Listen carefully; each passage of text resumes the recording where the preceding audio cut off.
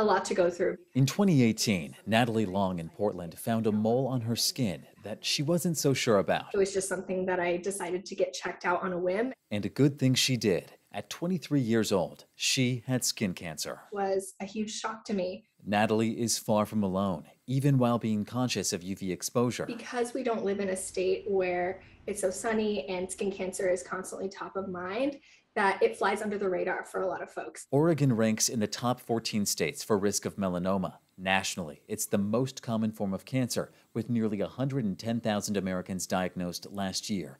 More than 7,000 died. Every year, the incidence of melanoma is significantly increasing. Arup Indra is professor of pharmaceutical sciences at Oregon State University and leader of an international study to prevent skin cancer. We need to think sooner than later. His team found that a certain protein called TR1 can help cells heal themselves from UV damage, and he thinks a vaccine could stimulate that protein production. Kind of a super booster.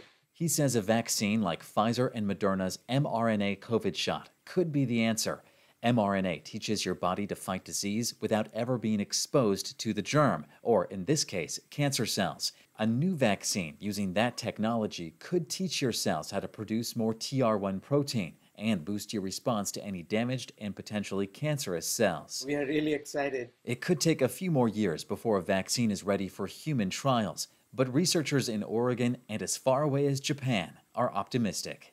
In the meantime, doctors at the American Academy of Dermatology say getting checked saves lives. If you catch a melanoma early, it is 99% curable. Cut it out, it is out. And I'm fortunate that I got it checked early enough. Natalie's skin cancer did not spread. She had the spot removed and now does routine checks every few months. News of a potential vaccine for those at risk is news she'll be following. It totally changed the way that I look at my own health. Galen Etlin, KGW News.